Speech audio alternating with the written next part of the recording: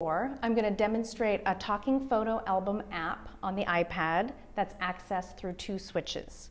These two mechanical switches are hooked up to the switch interface, and we have an adjustable arm mount to attach it to the table.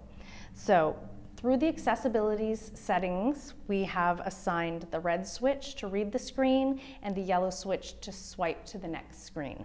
So, to give you a little context about this book, it was created for a woman who had had a stroke and had fairly limited movement of her upper extremities and wasn't able to accurately tap and swipe on a screen, but could access switches quite well.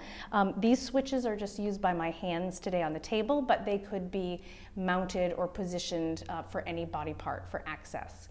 So she wanted to share about a trip that she had taken with her family to Disney World, and so let's try it out.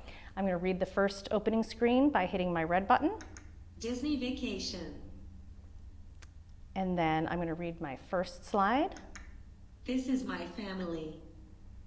Here's my husband over on the right, along with my son, Ryan, and his wife and our two grandkids. And I'm going to hit the yellow button to go to the next slide and read.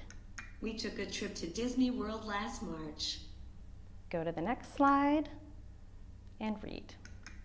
Both of my grandkids used to love Mickey and Minnie.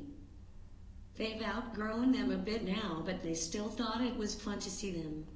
So you can imagine there would be lots of uses for an app like this for social sharing, fun, etc., with a really easy access method.